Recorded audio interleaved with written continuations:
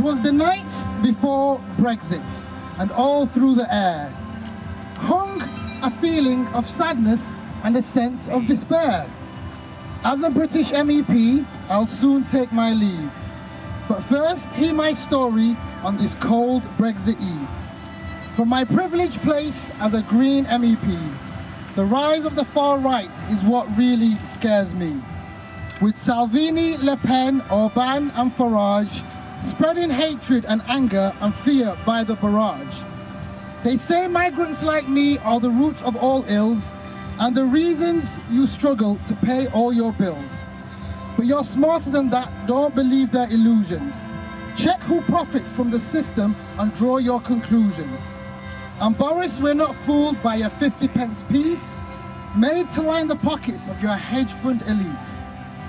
Meanwhile, children go hungry and mums make do with less, while Trump greedily eyes up our beloved NHS. On Johnson, on Goldsmith, on Raab and Patel, on your heads be the disaster that Brexit will spell. For progressives, the next steps are now paramount. Let's regroup and rethink and hold them to account. Those who subjugate us to this disastrous fate wish that we would divide in the wake of their hate. But we must band together, in our hearts we must make room to share peace and compassion. Assalamu alaikum. And here in Brussels, things could get duller, because after Brexit, there's just a few MEPs of colour. It's a far cry from hope and representation for the beauty and wealth of these 27 nations. This house is on fire, crisis knocks at the door.